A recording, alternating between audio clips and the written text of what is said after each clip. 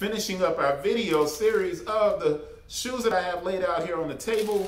And I'm pulling these out because even when the materials aren't awesome, because Jordan Brand has the style design for the color blocking, they can do so much with their shoes that other brands can't get away with. Now, the Forum and the Top 10 both have the ability to have this type of color blocking, but Adidas doesn't really shoot for these really weird colors unless it's a collab. And I think they're underselling what the Top 10 could be versus the Air Jordan 1.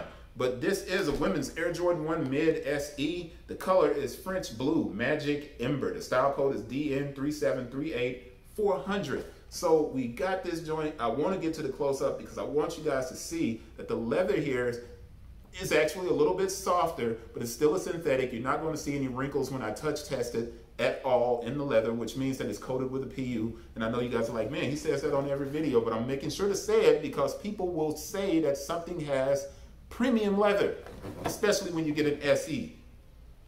All right? And because it's an SE, the price is $135. I forgot to say that. $135. The Air Jordan 1 was $110. Then it went up to $115. Then it went to $120, and then it was $125 for SEs. It's now $135. Everybody's talking about how resale is dropping. Resale is being pushed to the boundaries because once a shoe gets to $135 when it's released, plus tax, you're talking about $145 or $150 in some instances. And that moves all the margins up. But people are not prepared to continuously pay for an Air Jordan 1 Mid what they pay for an Air Jordan 1 High OG. So keep that in mind. Stamps. Did I get this stamp on here? It's hard to read it. 220505, 1688. It's kind of blurred. Somebody stamped it twice, but I can't see the 220505. So I know 0505 22. We're going to leave that there. Hopefully you can see it. And go to the back of the tongue, which has the YS, which is made in China. And the dates of production are 02, 09, 22, 04, 25, 22. This one has a little bit of a stain on it, so I'm going to have to clean that up a touch. But it's not bad. It's still brand new. You can see all the details on it. I'm just making sure everything matches up next to my head so you can see it. Not sure which side it shows up. I'll know when I sit at the computer. But I want to get to the close-up on this because it is a great-looking shoe. No matter what I say about the materials, what you need to recognize is that it's a great-looking shoe. It's a very unique-looking shoe. I love the colors on it.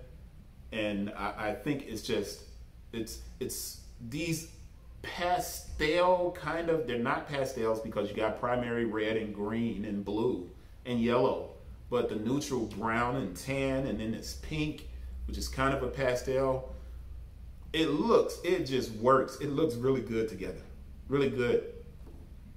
Jordan keeps winning, man. People have to get more adventurous with the color blocking on their shoes, man, so we can have a nice competition between the brands. Because right now, Jordan Brand is just like rocky and knocking everybody out in the ring. You know what I mean? So let's get to the close-up of this Air Jordan 1 Mid SE.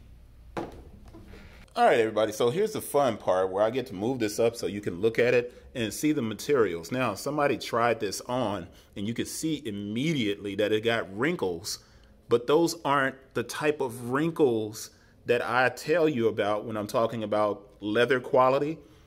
This is separation. Those are bubbles.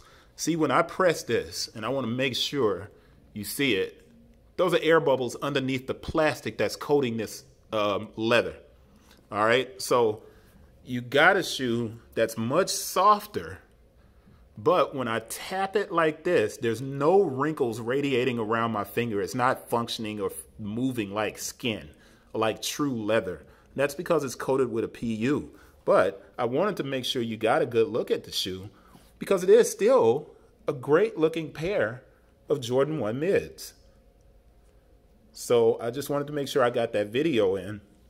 And I want to show you in comparison real quick. I'm going to pull the toe out of this Jordan 1. And then I'm going to press the leather here. and see what you see. And what you see, you don't see bubbles. You see wrinkles radiating from under my finger. But here, when I press it, those are crinkles. And those are bubbles. That's not wrinkles. Those are bubbles showing the separation between the leather and the plastic that's coating the leather. I just wanted to make sure you guys see that. And that's an Air Jordan 1 Mid SE. I'm going to wrap that video up, and I'll see you guys on the next one.